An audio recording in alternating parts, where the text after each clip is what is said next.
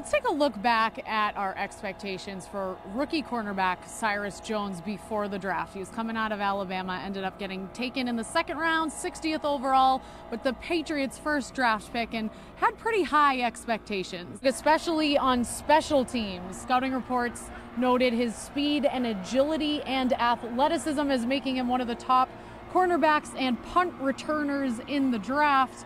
Why has his special teams skills not really panned out so far this season? That's a really good question. I think the Patriots certainly thought that they would. They really thrust him into that punt and kick return role early. But his issue really has been with ball security. He's been muffing a lot of punts. He's been making some poor decisions on kick returns. So once he gets the ball in his hand, he looks good, which is what everyone kind of saw before the draft. It's just getting the ball in his hand at this point, which is the issue. Well, now, reports also noted that he is adept in man and zone coverage, but can be inconsistent as a defender. Why haven't the Patriots been able to improve his play on defense?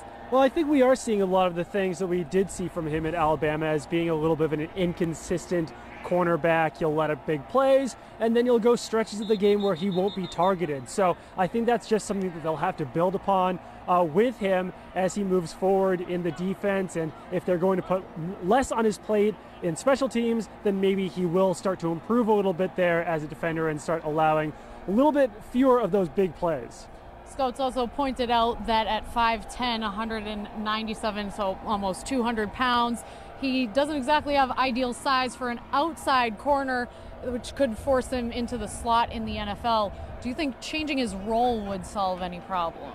He has played a little bit outside and in the slot. I think that they are still kind of gearing him up there, maybe to be that potential slot cornerback in the future. I think that that might be his best role, maybe as a slot cornerback / return specialist. Obviously, he will have to improve his special teams ability to take on that role, but I think eventually, with another season under his belt, he will start to improve in the slot a little bit.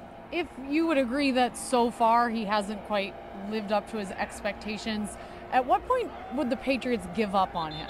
It certainly wouldn't be this season, but who knows? It could even be in training camp next year. If he continues to have issues catching punts and making poor decisions on kick returns, if he doesn't improve as a cornerback, he was only a second-round pick. Obviously, he was their top pick in the 2016 draft, but teams have got rid of second-round picks earlier than this, so if he doesn't show big improvements next summer, he could actually be on his way out.